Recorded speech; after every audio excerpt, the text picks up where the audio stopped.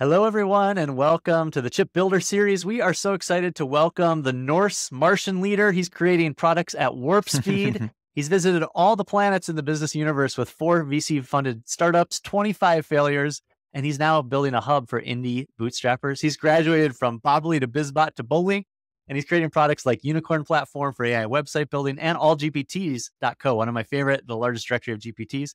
He's as prolific online as he is honest. He's a sage of startups, the Nordic god of building. I give you the greatest John since Lennon, Mr. John Rush. Wow. Let's go. I love the intro. Thanks for having me. It's so great to have you. Now, you have hundreds of thousands of users and millions of B2B2C users, and you make it easy to build. You make it look easy to build and launch. So how do you make it look so easy? Well, I've been building since 2009, so it wasn't easy back then. And I think it got easy after 10 years. So I would say I know a lot of the things now I didn't know before, but the key knowledge I have is how to get, into this 10 to 90 ratio where 10% of the action gives you 90% of the outcome. And I find this for every task. Like basically there's no task that I do same as other people do. So for any task that I take on, even writing an email, I try to write it like quick and not perfect. So basically I do everything quick and not perfect. And if you sum that up, the compound effect of that is huge. You just do stuff in days, not weeks or not months. That's amazing. And so AI is kind of like a godsend for you, it seems like. Yeah, I mean, when me and AI were kind of merged or we met, it was a year ago or more than a year ago. I quickly saw this potential that I can actually automate that stuff that I do into AI tools, and other people can use that too, because it is difficult to actually it sounds easy, like I do 1090, like but it's hard to do it for every task. But and that I thought, like, if I extract that skill into specialized AI tool for every task, then other people can just hook that AI agent, I call, into their process and do the same. Amazing. So tell me what that means in terms of, you have marsdev or marsx.dev and you say code plus no code plus AI. So I'm curious what that means to you. And Yeah. like, is this moment different than the past 10 years of you building? Like, has AI added some ingredient that you were missing before? Yeah, of course. So marsx is a dev platform where you can build stuff out of micro apps, which means you never have to reinvent the existing stuff. You just have to invent the new stuff or connect them in a new cool way, which saves you like 99% of the time, actually. And then there's AI that, we just added a year ago. And what it did is that it simplified the process of putting things together, because it sounds easy, just put things together. Like in today's world, almost everything exists, but people still end up building, stuff again, and because they don't discover. Right? So we use AI there a lot for discovery, and we use it for modifying existing things, because not everyone needs the things in exactly the same way they are. Like if you're building a car, the wheel exists, but you need not 20 inch, but 30 inch or whatever. So you need some modification there, and we use AI for that. So in marsx.dev, AI is used mostly to modify pre-built micro apps and to connect them in a good way. But besides marsx, I use AI, and the way I see AI as the best friend of the founder is using it as an agent. So Moss use it as Copilot, and I think it is not the best use. I think it is good use, but it doesn't make you crazy 100x founder. But if you use it as an agent, it works when you sleep. So that's what I do. Yeah. So go deeper on Copilot versus agent. How do you think about those terms? And I agree, most people are using it like Copilot now. So how do we get people to move from Copilot to agent? Is there a mindset shift or a technical skill needed, or what do you kind of see? It is actually, we need more tools, because most tools are not agents. A year ago, my prediction was that we're going to have agents for everything in 6 months. And we are 12 months offer that protection. And the only agents on the market are built by me probably today.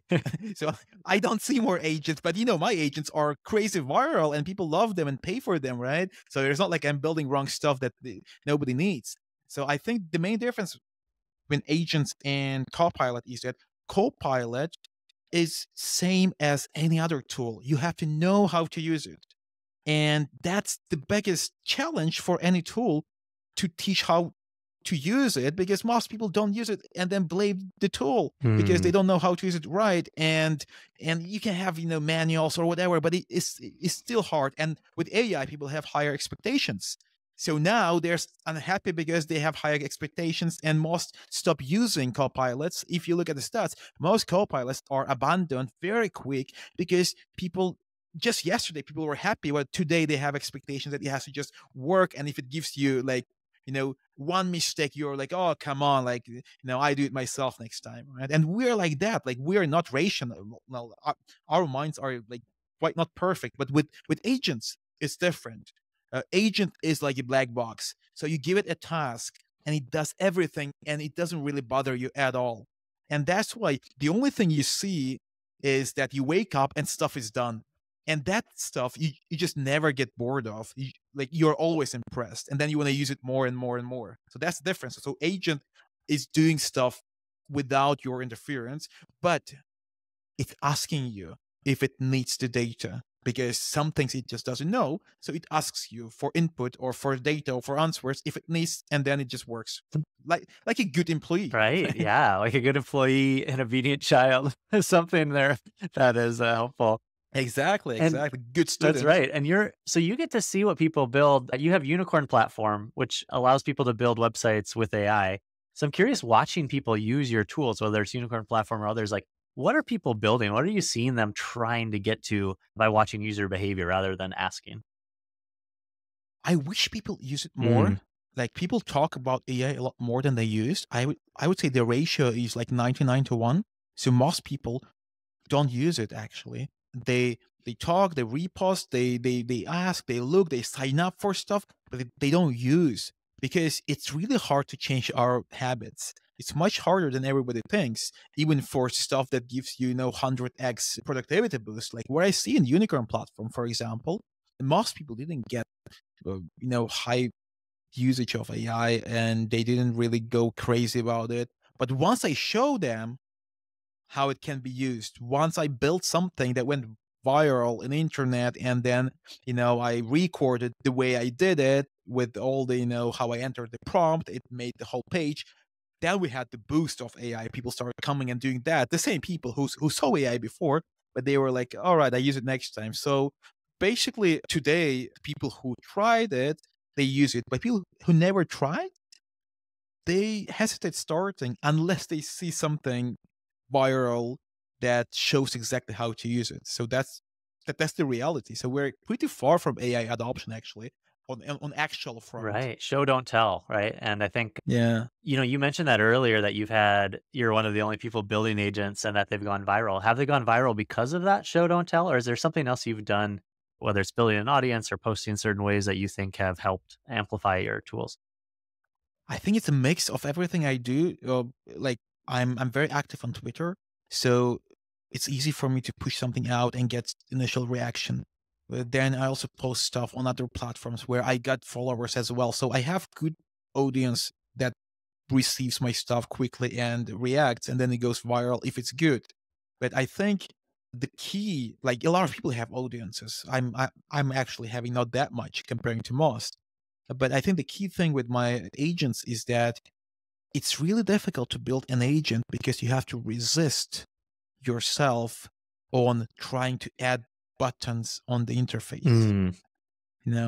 Every day you want to add more buttons, more form inputs, more interfaces. But the only button you need for the agent is turn on. That's it. You can have more buttons. And it's really hard to resist the urge. And everybody else on the market who built agents, they started pretty well, and they ended up adding a lot of buttons and going to regular UI. While I keep my agents, one button only until now. And I think that's the key, because people ask for buttons. That's the thing. The users scream for them, but just never listen to the users actually once you have intuition and have intuition that says that they will ask for buttons because this is new. They never used a tool that's working that way on autopilot, right?